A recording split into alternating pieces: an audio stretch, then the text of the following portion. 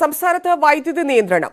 ദേശീയ ഗ്രിഡിൽ നിന്നുള്ള വൈദ്യുതി ലഭ്യതയിൽ കുറവ് വന്നതിനാലാണ് വൈകിട്ട് 6:30നും രാത്രി 11:30നും ഇടയിൽ 15 മിനിറ്റ് വൈദ്യുതി തടസ്സപ്പെടുന്നത്. നഗരങ്ങളെയും ആശുപത്രി പോലുള്ള അവശ്യ മേഖലകളെയും നിയന്ത്രണത്തിൽ നിന്ന് ഒഴിവാക്കിയതായി KSEB അറിയിച്ചു. നാളെയും വൈദ്യുതി നിയന്ത്രണത്തിന് സാധ്യതയുണ്ട്. കൽക്കരി ക്ഷാമം വൈദ്യുതി ഉത്പാദനത്തെ ബാധിച്ചതാണ് അടിയന്തര പ്രതിസന്ധിക്ക് കാരണം. ഇതോടെ കേന്ദ്ര ഗ്രിഡിൽ നിന്നുള്ള വൈദ്യുതി വരവ് കുറഞ്ഞു. ചൂടുകാലമായതിനാൽ വൈദ്യുതി ഉപയോഗം കൂടിയതും പ്രതിസന്ധി വർദ്ധിപ്പിച്ചു. സംസ്ഥാനത്തിന് ആവശ്യമുള്ള വൈദ്യുതിയിൽ 10.7 ജിഗാവാട്ടിന്റെ കുറവാണുള്ളത്. വൈകിട്ട് 6:30നും രാത്രി 11:30നും ഇടയിൽ 4580 മെഗാവാട്ട് വൈദ്യുതിയാണ് ഇപ്പോൾ സംസ്ഥാനത്ത് ആവശ്യം. ഇതിൽ 400 മുതൽ 500 മെഗാവാട്ട് വരെ വൈദ്യുതി കുറവാണ് ഇന്ന് പ്രതീക്ഷിക്കുന്നത്. നിലവിൽ രാജ്യത്ത് 14 സംസ്ഥാനങ്ങളിൽ 1 മണിക്കൂറിലേറെ വൈദ്യുതി നിയന്ത്രണം ഏർപ്പെടുത്തിയിട്ടുണ്ട്. 200 മെഗാവാട്ട് വൈദ്യുതി ആന്ധ്രാപ്രദേശിൽ നിന്ന് സംസ്ഥാനത്തെത്തുകയും കോഴിക്കോട് താപവൈദ്യുത നിലയം പ്രവർത്തനക്ഷമം ആവുകയും ചെയ്താൽ 2 ദിവസത്തിനുള്ളിൽ പ്രതിസന്ധി മാറുമെന്ന പ്രതീക്ഷയിലാണ് KSEB. വൈദ്യുതി ഉപയോഗം പരമാവധി കുറച്ച് സഹകരിക്കണമെന്ന് ജനങ്ങളോട് KSEB അഭ്യർത്ഥിച്ചു. ന്യൂസ് 18 തിരുവനന്തപുരം. ഭിന്നാഭിപ്രായങ്ങൾക്കിടയിലും അതിവേഗ യാത്രാ സംവിധാനം വേണമെന്ന ആശയം മുന്നോട്ടുവച്ച് സിൽവർ ലൈൻ സംവാദം. സിൽവർ ലൈനിനെ അനുകൂലിക്കുന്നവരും ഇതിനായി കല്ലിടുന്ന രീതിയെയും ആവശ്യകതയെയും തള്ളിപ്പറഞ്ഞു.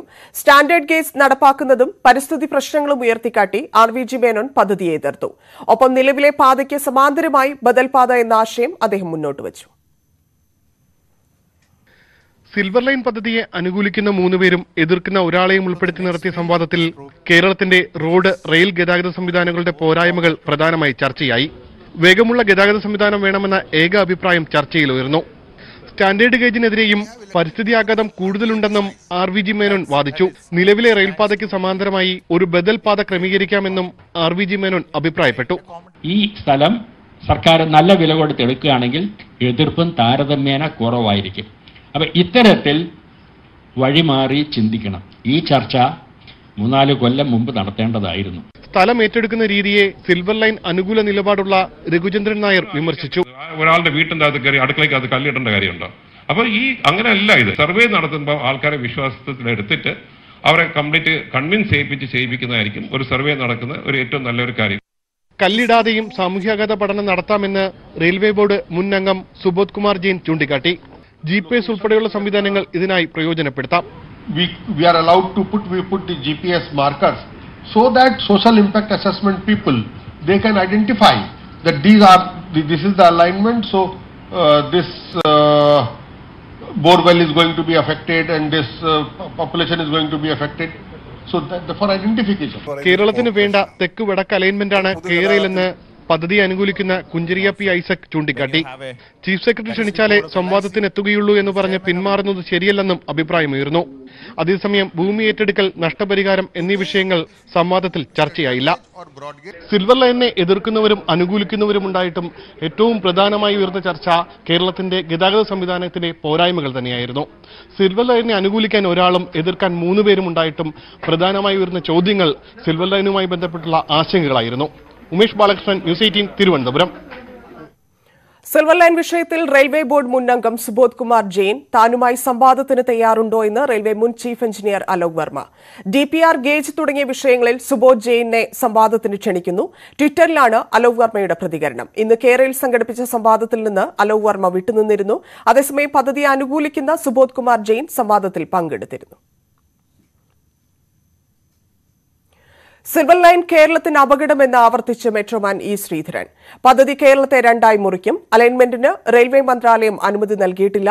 അനുമതി ലഭിക്കാതെ തന്നെ സംസ്ഥാനം പദ്ധതിയുമായി മുന്നോട്ടു പോവുകയാണ്. വിശദമായ പഠനം നടത്താതെയാണ് പദ്ധതി നടപ്പിലാക്കാൻ ശ്രമിക്കുന്നത്.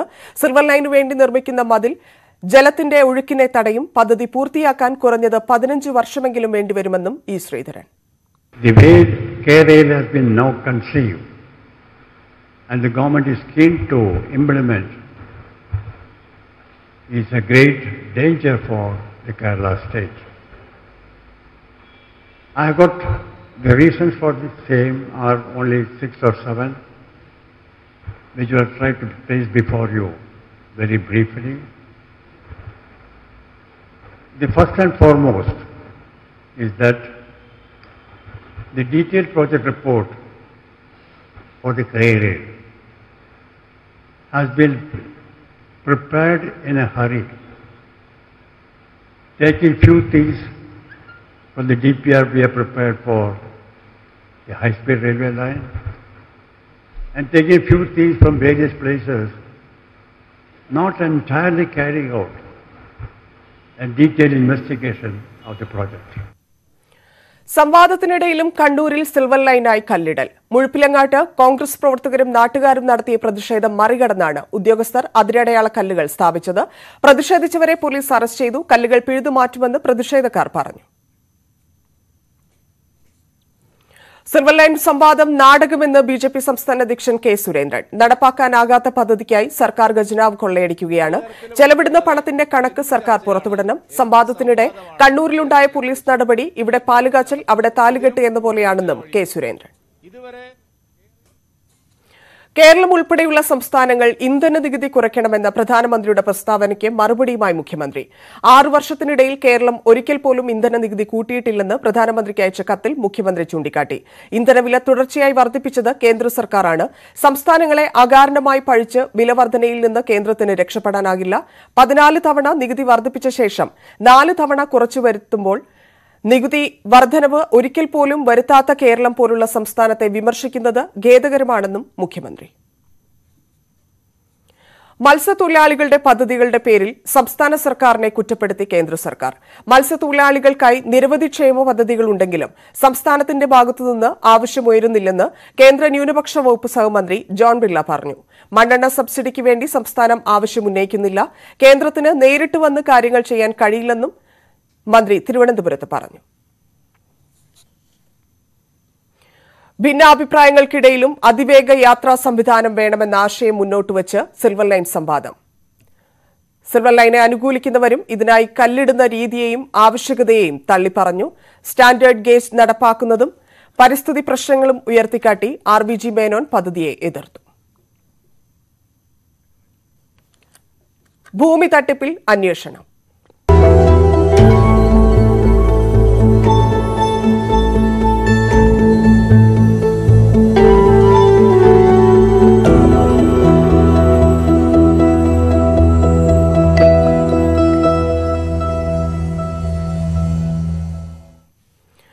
ആലപ്പുഴ തൃക്കുന്നപ്പുഴയിൽ ജീവിച്ചിരിക്കുന്ന വീട്ടമ്മ മരിച്ചെന്ന് വ്യാജരേഖയുണ്ടാക്കി ഭൂമി തട്ടിയെടുത്ത സംഭവത്തിൽ രജിസ്ട്രേഷൻ വകുപ്പിനെതിരെ കൂടുതൽ തെളിവുകൾ. മതിയായ രേഖകളില്ലാതെയാണ് വ്യാജ രജിസ്ട്രേഷൻ നടന്നതെന്ന് തൃക്കുന്നപ്പുഴ വില്ലേജ് ഓഫീസ് കേന്ദ്രീകരിച്ച് ന്യൂസ് 18 നടത്തിയ അന്വേഷണത്തിൽ വ്യക്തമായി. അതേസമയം സംഭവത്തിൽ ജില്ലാ പോലീസ് മേധാവി G. ജയദേവ് അന്വേഷണത്തിന് ഉത്തരവിട്ടു. News 18 follow up. സുരക്ഷാവശമായിട്ട് ബന്ധപ്പെട്ട് എന്തെങ്കിലും സർട്ടിഫിക്കറ്റുകളോ അന്വേഷണമോ ഈ ഓഫീസുമായിട്ട് ബന്ധപ്പെട്ട് നടന്നിട്ടുണ്ടോ? നടന്നിട്ടില്ല അറിയാൻ കഴിയുന്നത് ഇതേവരെ പരിശോധിച്ച് അറിയാൻ കഴിയുന്നത് അങ്ങനെയാണ്. ഫാമിലി മെമ്പർഷിപ്പ് സർട്ടിഫിക്കറ്റ് നിങ്ങൾ ഇഷ്യൂ ചെയ്തിട്ടില്ല എന്നാണോ സാർ പറയുന്നത്? ഇഷ്യൂ ചെയ്തിട്ടില്ല എന്നാണ് എൻ്റെ അറിവിൽ. ഇഷ്യൂ ചെയ്തിട്ടില്ല. താലൂക്കിൽ നിന്ന് പേപ്പറുകൾ ഞാൻ തന്നെ വന്നിട്ടില്ല. കാര്യം എന്ന് വെച്ച് കഴിഞ്ഞാൽ അങ്ങനെ വന്നു കഴിഞ്ഞാൽ തന്നെ നമ്മൾ രജിസ്റ്റർ കാണും. ഇവിടെ നമ്മൾ രജിസ്റ്റർ ചേർത്താണ് നമ്മൾ താലൂക്കിലേക്ക് വിടുന്നത്. ഇതുമായി ബന്ധപ്പെട്ട ഒന്നും വന്നിട്ടില്ല. വില്ലേജ് ഓഫീസർ ബിജു വർഗീസിന്റെ വാക്കുകളിൽ നിന്ന് തന്നെ പിന്തുടർച്ചാവകാശം തെളിയിക്കുന്ന രേഖകളൊന്നുമില്ലാതെയാണ് ഹരിപ്പാട് സബ് രജിസ്ട്രാർ ഓഫീസിൽ വ്യാജ ആധാരം രജിസ്റ്റർ ചെയ്യപ്പെട്ടിരിക്കുന്നതെന്ന് വ്യക്തമാകുന്നു. മരിച്ചയാളുടെ പിന്തുടർച്ചാവകാശം ലഭിക്കുന്നതിനാവശ്യമായ ഫാമിലി മെമ്പർഷിപ്പ് സർട്ടിഫിക്കറ്റോ അവകാശ വിചാരണ സർട്ടിഫിക്കറ്റോ രജിസ്ട്രേഷൻ സമയത്ത് ഹരിപ്പാട് സബ് രജിസ്ട്രാർ ഓഫീസർ ബന്ധുക്കളിൽ നിന്നും ആവശ്യപ്പെട്ടിട്ടില്ല. പകരം ആധാരത്തിലൊപ്പിട്ട സഹോദരങ്ങളുടെ തിരിച്ചറിയൽ രേഖകൾ മാത്രമാണ് കൈപ്പറ്റിയത്. മരിച്ചുവെന്ന് ആധാരത്തിൽ പറയുന്ന വ്യക്തി തന്നെ നേരിട്ടെത്തി സബ് രജിസ്ട്രാറെ കാര്യങ്ങൾ ബോധ്യപ്പെടുത്തി. വീഴ്ച തിരിച്ചറിഞ്ഞിട്ടും കോടതിയെ സമീപിക്കാൻ പറഞ്ഞ് കൈയൊഴിയുകയായിരുന്നു ഓഫീസ്. അതേസമയം വ്യാജരേഖ ചമച്ച സംഭവത്തിൽ ക്രിമിനൽ ഗൂഢാലോചന നടന്നോ എന്നതടക്കമുള്ള വിഷയങ്ങളിൽ ആലപ്പുഴ ജില്ലാ പോലീസ് മേധാവി G. ജയദേവ് അന്വേഷണത്തിന് ഉത്തരവിട്ടു. ഇപ്പോൾ എൻ്റെ കയ്യിൽ കിട്ടിയിരിക്കുന്നത് ശ്രീമതി പൊന്നമ്മയുടെ പരാതി പ്രകാരം അതിനകത്ത് അവർ മരിച്ചു എന്ന് കാണിച്ച് രേഖ ഉണ്ടാക്കിയെന്നുള്ളതാണ്. ഇതിൻ്റെ ഭാഗമായി ഞാൻ ഇൻസ്പെക്ടറെ അടുത്ത് അത് അന്വേഷിക്കാനും അതിൻ്റെ റിപ്പോർട്ട് തരണം, 7 ദിവസം റിപ്പോർട്ട് തരാനും പറഞ്ഞിട്ടുണ്ട്.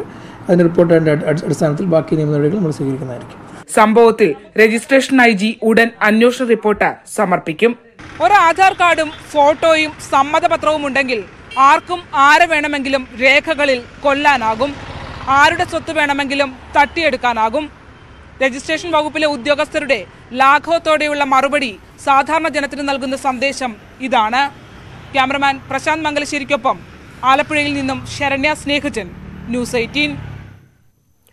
നടിയെ ബലാത്സംഗം ചെയ്ത കേസിൽ ഒളിവിൽ പോയ നടനും നിർമ്മാതാവുമായ വിജയ് ബാബുവിനെതിരെ ലുക്കൌട്ട് സർക്കുലർ പുറപ്പെടുവിച്ച് പോലീസ്. രാജ്യത്തെ എല്ലാ വിമാനത്താവളങ്ങളിലും അറിയിപ്പ് നൽകി. നടൻ വിദേശത്തേക്ക് കടന്ന പശ്ചാത്തലത്തിലാണ് നടപടി. കോഴിക്കോട് സ്വദേശിയായ യുവതിയെ ബലാത്സംഗം ചെയ്തതിനും പരാതിക്കാരിയുടെ പേര് വെളിപ്പെടുത്തിയതിനും 2 കേസുകളാണ് Vijay ബാബുവിനെതിരെ Ernakulam south police register ചെയ്തിട്ടുള്ളത്. കേസിൽ പരാതിക്കാരിയുടെ രഹസ്യമൊഴി രേഖപ്പെടുത്തിയിരുന്നു.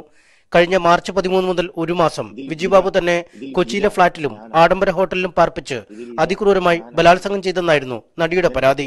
കഴിഞ്ഞ 22-ന് എറണാകുളം സൗത്ത് പോലീസ് യുവതിയുടെ മൊഴി രേഖപ്പെടുത്തി. കേസെടുത്തതിന് പിന്നാലെയാണ് വിജയ് ബാബു വിദേശത്തേക്ക് പോയത്. വീട്ടിലടക്കം പരിശോധന നടത്തിയെങ്കിലും കണ്ടെത്താനായില്ല.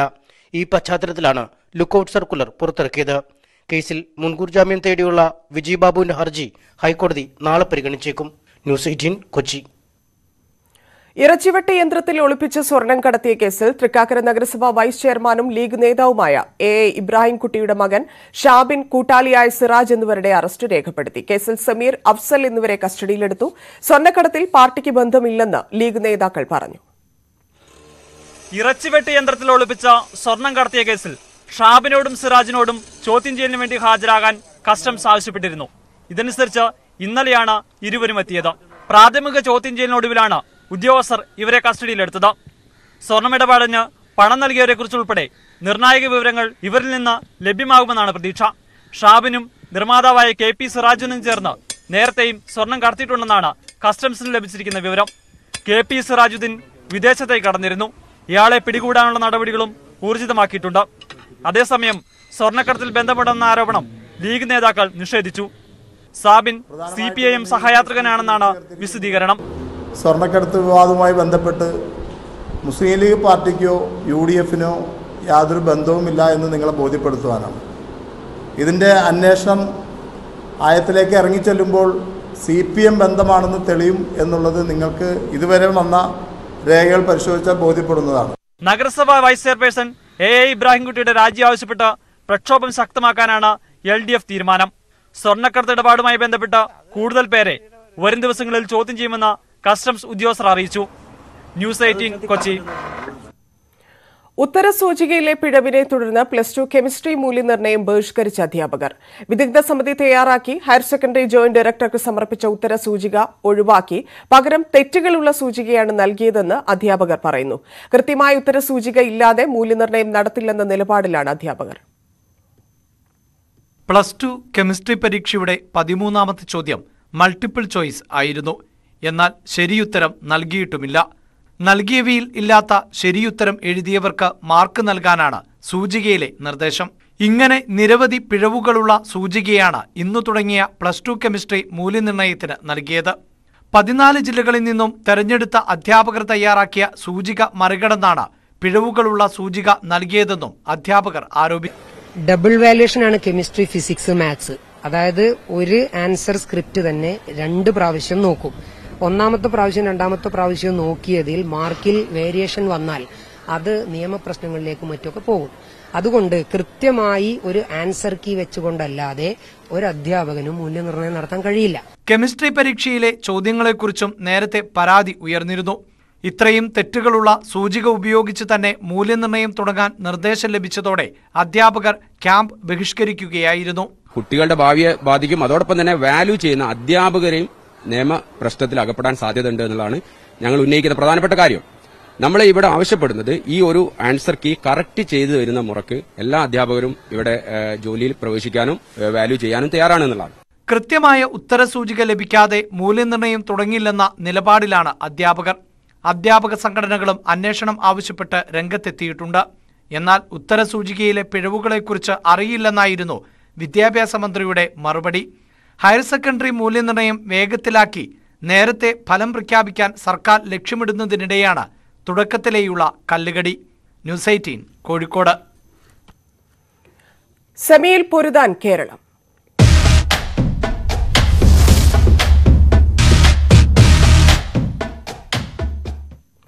സന്തോഷ് ട്രോഫി ആദ്യ സെമി ഫൈനലിൽ കേരളം ഇന്ന് കർണാടകയുമായി മത്സരിക്കും. രാത്രി 8:30 മഞ്ചേരി പയ്യനാട് സ്റ്റേഡിയത്തിലാണ് മത്സരം. മത്സരത്തിന് മണിക്കൂറുകൾക്ക് മുൻപ് തന്നെ ഗാലറിയിൽ കാണികൾ നിറഞ്ഞു. തികഞ്ഞ വിജയപ്രതീക്ഷയിലാണ് കേരളത്തിന്റെ ആരാധകർ. CV അനുമോദന്റെ report. Kerala Karnataka semifinal മത്സരം തുടങ്ങാൻ ഇനിയും മണിക്കൂറുകൾ ബാക്കിയുണ്ട്. പക്ഷേ അതിനു മുൻപേ മഞ്ചേരി പയ്യനാട് സ്റ്റേഡിയത്തിലെ ഗാലറിയിലെ ഒരു ഭാഗം നിറഞ്ഞു കഴിഞ്ഞിരിക്കുന്നു. ഇനിയും 2 മണിക്കൂറിലധികം സമയം മത്സരം തുടങ്ങാൻ തന്നെ ബാക്കിയുണ്ട്. പക്ഷേ അതിനു മുമ്പ് ആളുകളൊക്കെ പയ്യനാട് സ്റ്റേഡിയത്തിലേക്ക് എത്തിക്കൊണ്ടിരിക്കുന്ന കാഴ്ചയാണ് നമ്മൾ കണ്ടുകൊണ്ടിരിക്കുന്നത്. നേരത്തെ എത്തിയിട്ടുണ്ട്. സീറ്റ് കിട്ടില്ല. നേരത്തെ നോമ്പ് കണ്ടോ പലഹാരമായിട്ട് 26 ഫുള്ള് റെഡി ആയിട്ട് വന്നിട്ടുണ്ട്. ഇരുമ്പുഴി ഇന്നെന്താ തീർച്ചയായിട്ടും കേരളം ജയിക്കുന്ന ജയിപ്പിക്കും ഞങ്ങള്. അതാണ് ജയിപ്പിക്കുന്നുള്ളതന്നെ. അതിനെ ഉറപ്പിച്ചു വന്നതന്നെ. ക്യാപ്റ്റൻ പറയണത് ഈ ആംബിയൻസ് ആണ് ഊർജ്ജം എന്നാണ്. തീർച്ചയായും ഞങ്ങൾ എന്തായാലും ജയിക്കും. കേരളം അടിച്ചു പോകും. തീർച്ചയായും ഞങ്ങൾ കളി ജയിപ്പിക്കും കേരളത്തിനെ. ഇത്രയും നേരത്തേക്ക് വന്നിരിക്കുമ്പോ ഒരുപാട് സമയം കാത്തിരിക്കണ്ടേ? അതൊന്നും ഞങ്ങൾക്ക് പ്രശ്നമല്ല. ഞങ്ങൾ ഇത്രയും ത്രില്ലിലാണ്.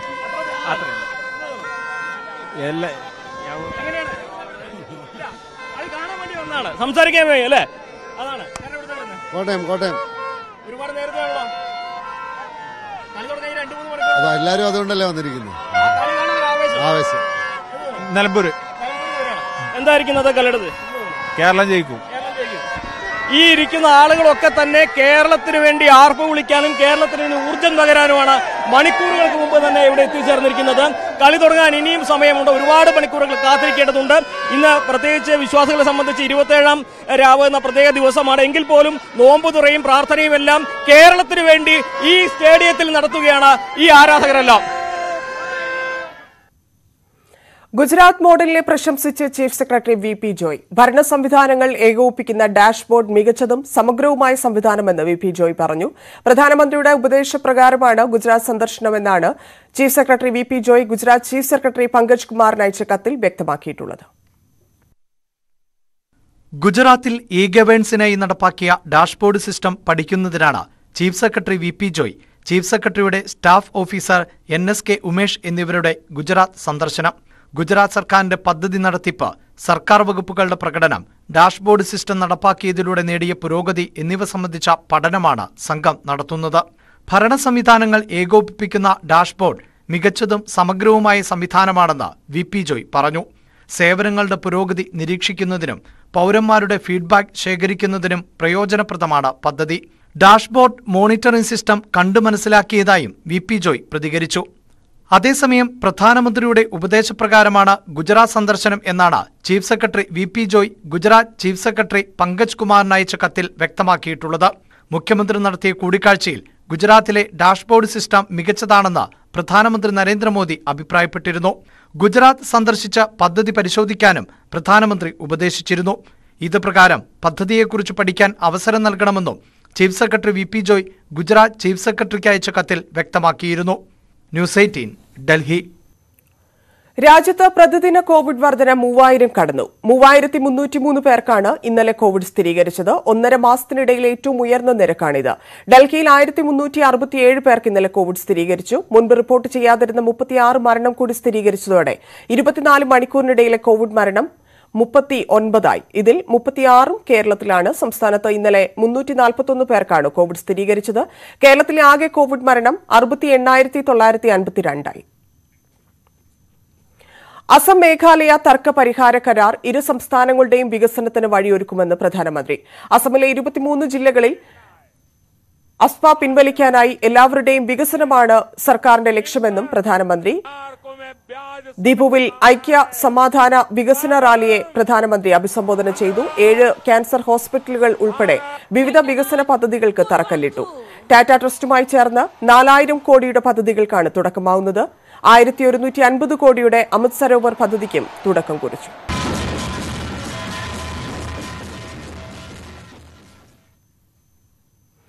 മധ്യപ്രദേശ് പ്രതിപക്ഷ നേതൃസ്ഥാനം കോൺഗ്രസ് നേതാവ് കമൽനാഥ് രാജിവെച്ചു. ഡോക്ടർ ഗോവിന്ദ് സിംഗ് ആണ് പുതിയ പ്രതിപക്ഷ നേതാവ്.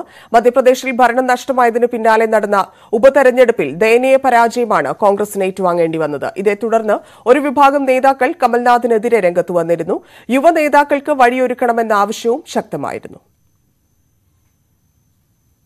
ഇന്ത്യൻ റെയിൽവേ ബാസ്കറ്റ്ബോൾ താരം ലിതാരയുടെ മരണത്തിൽ ദുരൂഹത. ബീഹാറിലെ ജോലിസ്ഥലത്തെ ഫ്ളാറ്റിൽ ചൊവ്വാഴ്ചയാണ് ലിതാരയെ മരിച്ച നിലയിൽ കണ്ടെത്തിയത്. മൃതദേഹം ഇന്ന് രാത്രി കോഴിക്കോട് പാതിരിപ്പറ്റയിലെ വീട്ടിലെത്തിക്കും. വടകര പാതിരിപ്പറ്റ സ്വദേശിനി ലിതാര ബാസ്കറ്റ്ബോളിലൂടെയാണ് ഇന്ത്യൻ റെയിൽവേയിലെത്തിയത്. ഇക്കഴിഞ്ഞ വിഷുവിന് നാട്ടിലെത്തിയിരുന്നു. കഴിഞ്ഞ ദിവസം വീട്ടുകാർ ഫോൺ വിളിച്ചപ്പോൾ എടുക്കാത്തതിനെ തുടർന്ന് നടത്തിയ അന്വേഷണത്തിലാണ് ഫ്ളാറ്റിൽ തൂങ്ങിമരിച്ച നിലയിൽ കണ്ടത്. ബുധനാഴ്ച പട്നയിലെത്തിയ ലിതാരയുടെ ബന്ധുക്കൾ കോച്ചിനെതിരെ രാജീവ് നഗർ പോലീസ് സ്റ്റേഷനിൽ പരാതി നൽകി. കോച്ച് തന്നെ ശല്യപ്പെടുത്തിയിരുന്നതായി ലിതാര സഹപ്രവർത്തകരോട് സൂചിപ്പിച്ചതായി ബന്ധുക്കൾ പറഞ്ഞു. കോച്ച് ഇങ്ങനെ വല്ലാണ്ട് സ്ത്രീകളെ ഇടങ്ങളാക്കുന്ന രീതിയിലുള്ള പെരുമാറ്റമാണ് നടത്തുന്നത്. ഇന്നലെ ബന്ധുക്കൾ എത്തും മുൻപേ പോസ്റ്റ്മോർട്ടം നടപടി പൂർത്തിയാക്കിയതിൽ ദുരൂഹതയുണ്ടെന്നാണ് ആരോപണം. റീപോസ്റ്റ്മോർട്ടം ചെയ്യണമെന്നും ആവശ്യമുണ്ട്. ന്യൂസ് 18 വടകര. വർക്കലയിൽ യുവതിയെ വെട്ടിക്കൊലപ്പെടുത്താൻ ശ്രമം. വർക്കല ചെമ്മരുതിയിൽ ചാവടിമുക്ക് സ്വദേശിനി ഷാലുവിനാണ് കഴുത്തിലടക്കം വെട്ടേറ്റത്. സ്കൂട്ടറിൽ പോകുമ്പോൾ തടഞ്ഞു നിർത്തിയായിരുന്നു ആക്രമണം. യുവതിയുടെ മാതൃസഹോദരൻ അനിലാണ് ആക്രമണം നടത്തിയത്. തുടർന്ന് വെട്ടുകത്തി വീശി ഭീകരാന്തരീക്ഷം സൃഷ്ടിച്ച ഇയാളെ അയിരൂർ പോലീസ് എത്തി കസ്റ്റഡിയിലെടുത്തു. കൊല്ലത്തെ സ്വകാര്യ ആശുപത്രിയിൽ പ്രവേശിപ്പിച്ച ഷാലുവിന്റെ നില ഗുരുതരമായി തുടരുകയാണ്. 37-കാരിയായ ഇവരുടെ ഭർത്താവും വിദേശത്താണ്. യുവതിയുമായി അനിലിന് സാമ്പത്തിക ഇടപാടുകൾ ഉണ്ടായിരുന്നതായും ഇതാണ് ആക്രമണ കാരണമെന്ന് സംശയിക്കുന്നതായും പോലീസ്. കഴക്കൂട്ടത്ത് സിൽവർ ലൈൻ വിരുദ്ധ സമരത്തിനിടെ പോലീസ് ഉദ്യോഗസ്ഥന്റെ ചവിട്ടേറ്റ ജോയ് പോലീസ് കംപ്ലയിന്റ് അതോറിറ്റിക്ക് പരാതി നൽകി. പട്ടികജാതി കമ്മീഷൻ, മനുഷ്യാവകാശ കമ്മീഷൻ എന്നിവയ്ക്കും പരാതി നൽകിയിട്ടുണ്ട്. മംഗലപുരം സ്റ്റേഷനിലെ സിവിൽ പോലീസ് ഓഫീസർ ഷബീറിനെ സർവീസിൽ നിന്ന് പുറത്താക്കണമെന്നും നിയമ നടപടി സ്വീകരിക്കണമെന്നും ആവശ്യപ്പെട്ടാണ് പരാതി. ഓൺലൈൻ വഴി പണം തട്ടിയ കേസിൽ നാഗാലാൻഡ് സ്വദേശി കൊട്ടാരക്കര പോലീസിന്റെ പിടിയിൽ.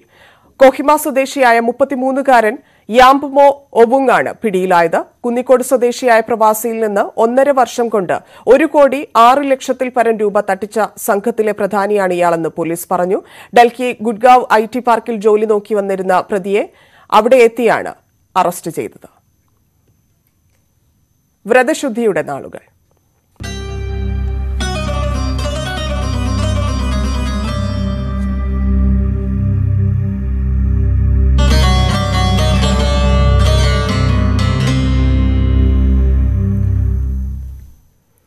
ഖുർആൻ പൂർണ്ണമായും മനപാഠമാക്കി ശ്രദ്ധേയയാവുകയാണ് 10 വയസ്സുകാരി ആയിഷ ഇസ. കേരളത്തിൽ ഇത്രയും കുറഞ്ഞ പ്രായത്തിൽ ഖുർആൻ മനപാഠമാക്കുന്ന ആദ്യ വിദ്യാർത്ഥിനിയായിരിക്കും ഈ മിടുക്കി. കാന്തപുരം AP അബൂബക്കർ മുസ്ലിയാരുടെ പേരക്കുട്ടി കൂടിയാണ് ആയിഷ ഇസ.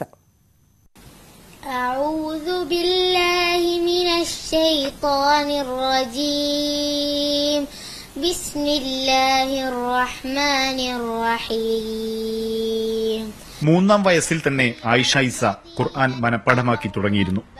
മർക്കസ് നസ്ഹത്തുൽ ഖുർആൻ പഠന കേന്ദ്രത്തിൽ നിന്ന് ആദ്യ അധ്യായം പഠിച്ചു. കോവിഡ് കാലത്ത് വീട്ടിൽ കഴിഞ്ഞപ്പോഴാണ് മുഴുവൻ പഠിച്ചെടുത്തത്. ഖുർആനിലെ 144 അധ്യായങ്ങളും 6666 സൂക്തങ്ങളും പൂർണ്ണമായി ഈ 10 വയസ്സുകാരി മനഃപ്പാഠമാക്കി കഴിഞ്ഞു.